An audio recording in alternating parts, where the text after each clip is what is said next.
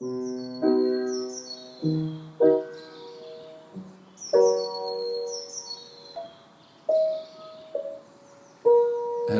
my name is Peter Vos. I work for the city of Genk. I'm the strategic coordinator of the energy and climate policy of the city of Genk, and today I'm going to tell you something about our experiences with reflexive monitoring.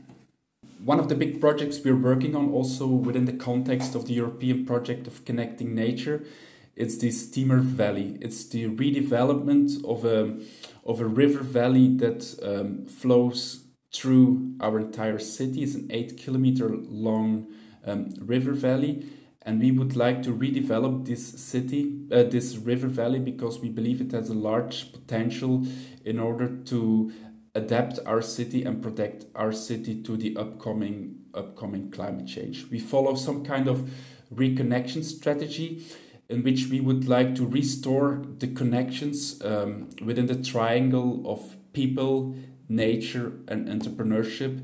And for doing so, we have adopted the solution concept of nature-based solutions. Why we are doing this? We are doing this because we believe that there's a very big challenge in tackling important urban challenges like the climate challenge. And it's a bit visualized here by this figure. So on the one hand, there's a lot of ambitions on political level and other levels. You have for example, the Paris Agreements for climate. You have the SDGs from the United Nations. We have a lot of visions at national level, but also and ambitions national level, but also at local level. And on the other side of the spectrum, we also have a variety of actions that we would like to take in order to tackle these challenges. But despite the ambitions and despite the numerous actions, we see that the impact is too low or not fast enough, and that's why we believe that there is some kind of missing link in between, and that's why we have shaped our Steamer redevelopment program as a real urban transformation program, and we have explored to which ingredients are really needed in order to have such a real urban transformation program.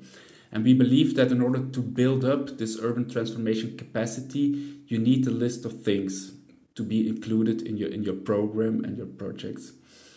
They're listed on these slides. First of all, it's transition management, which guarantees some kind of systemic approach solving the real problems.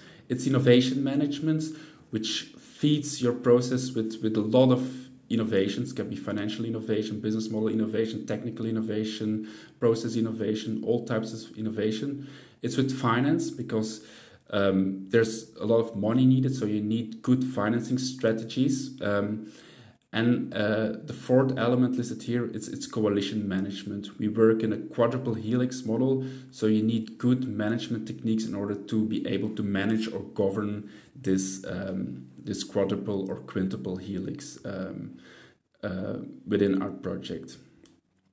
Those are four very important ingredients, but we have learned that a fourth or a fifth element that somehow overarches these other four arguments or somehow unites them. It's to have a very well defined and an elaborate learning process. And it's here that we use the technique of reflexive monitoring to set up a good learning process that can help us to shape or to govern our urban transformation program.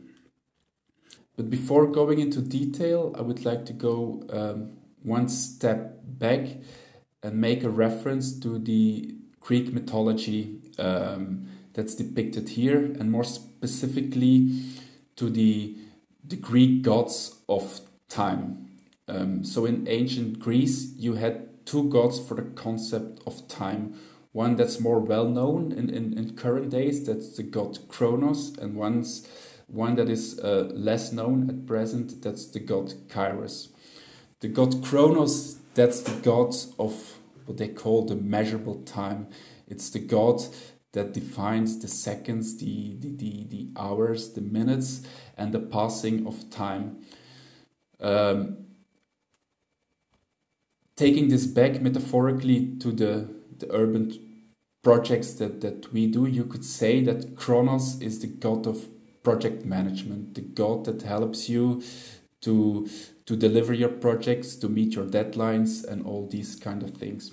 On the other hand, you have another god for time in the Greek mythology.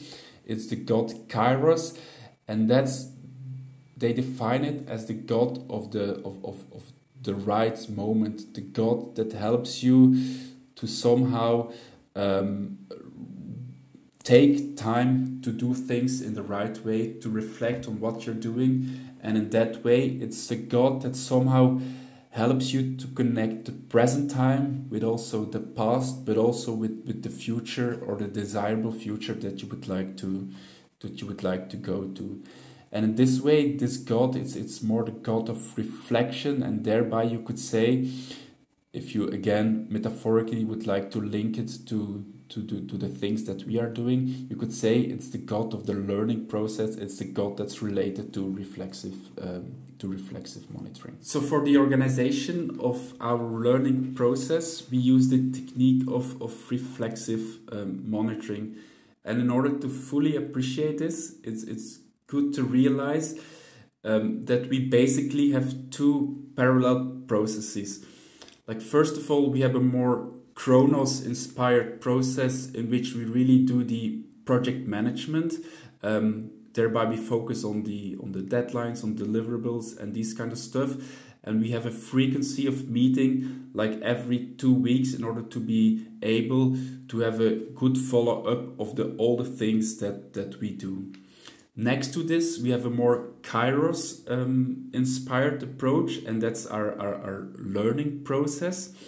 It's at a lesser time frequency, so we meet every 2 months. So we have a learning cyclus of 2 months, and within this 2 months, at the end of these 2 months, we meet and then we reflect on the past 2 months, and we do some kind of systemic reflection on what has happened during these past 2 months. We try to come up with learning questions, and we also try to derive learning lessons. This really helps to also have to keep our strategy on track. So while our project management approach, the more Kronos-based approach, helps us to strive for operational excellence, we believe that our more Kairos-based approach, our learning process, helps us to strive for strategic excellence. And this also helps to build up the urban transformation capacity within our organization, because after a while, after a few learning cycles, for example, after every 6 months, we then have some kind of eye-opener workshop, we call it, with the top management of our city, and also with the mayor and the deputy mayor of our city.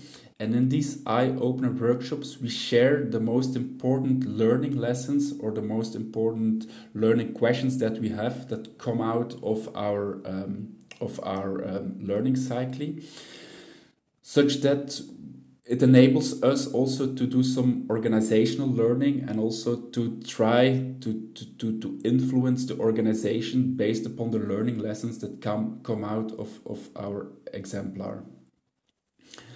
And we believe that this way it helps us as an organization to build up this urban transformation capacity. And we believe that reflexive monitoring is a technique that can be very helpful to organize and structure this learning process for this purpose.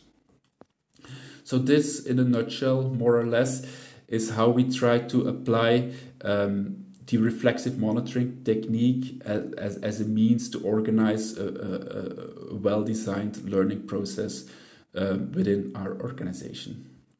Thank you very much.